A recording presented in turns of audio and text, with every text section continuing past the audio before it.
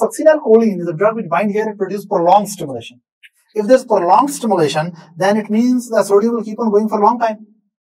Initially, it will produce some action potential and muscles may show some fasciculation or twitching. But if it remains depolarized for a very long time, so it means this area will remain near the threshold for a very long time, and all the sodium channels will be trapped into inactive state, as we have discussed in previous lectures in resting minimum potential and action potential, that if you keep the resting minimum potential of an excitable tissue all the time very near to threshold, then most of the voltage gated sodium channels will be stuck into inactive state where they cannot be stimulated.